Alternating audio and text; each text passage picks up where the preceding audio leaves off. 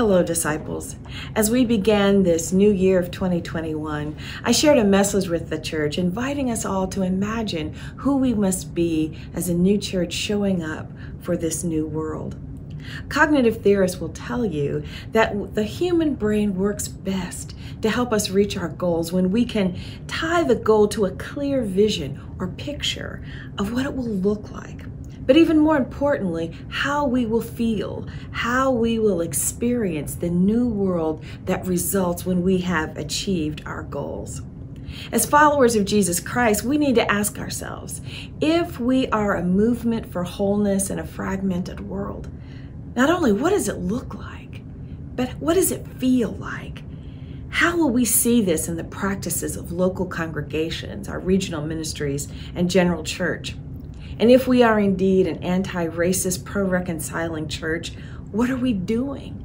What does it look like? What do our churches look like? And more importantly, what impact are our churches having in the world and the communities that we serve? How is anti-racism manifest not only across our church, but even within the communities that we serve? So as we continue this conversation, we will need to reflect on our life together as a covenantal church. How do we interact with one another? What are our responsibilities and obligations? Not only what does it look like, but what does it feel like? And when we walk into a local congregation, how will we experience this movement for wholeness, this anti-racist church? What is the story or wider narrative that we as a church tell that aligns us to our call to bear witness to the limitless love of God? What is the story your congregation tells? What is the story your ministry seeks to live into? And what will it look like for your church? How will you show up in your community? How will you experience this new world where you are? And what tools do we need to make this all work? What will you need? How will we build and maintain the necessary spiritual disciplines to undergird and make such ministry possible? And make it not only possible, but authentic and relevant on the ground where we live and serve.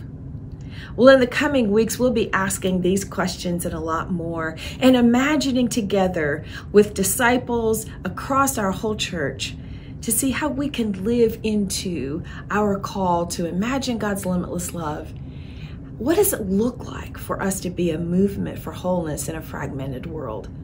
And who will we be, and how will we act and serve if we are indeed becoming an anti-racist church? These are important questions, disciples, and I pray that we'll keep thinking and reflecting and praying together, imagining together what it looks like for us to be church together in this new world.